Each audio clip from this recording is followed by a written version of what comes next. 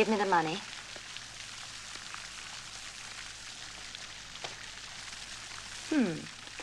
This should get me away.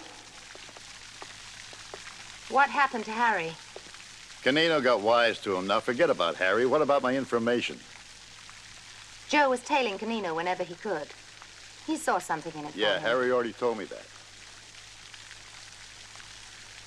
About 2 weeks ago, he followed him up the A1 to a turnoff near Climpton. Then he lost him. It became a thing with him. Saturday and Sunday, he dragged me around the area, hoping to pick up Canino in that brown car. A couple of weekends ago, we saw them. We passed them by a pesticide plant, and the girl driving was Eddie Marr's wife, Mona. She was wearing a blonde wig.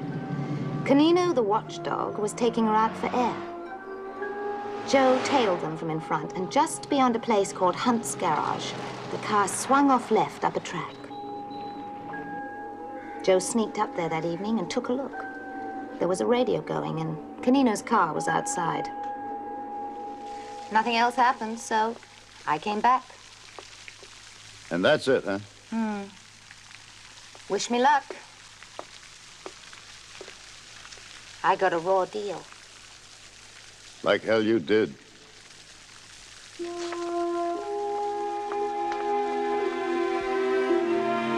Agnes was wiping herself off the slate for good. 3 men dead, Geiger, Brody, and Harry Jones, and she went walking off between the waters with my 200 in her bag and not a mark on her. The case had been about a little blackmail, but all along it had been about Rusty Regan.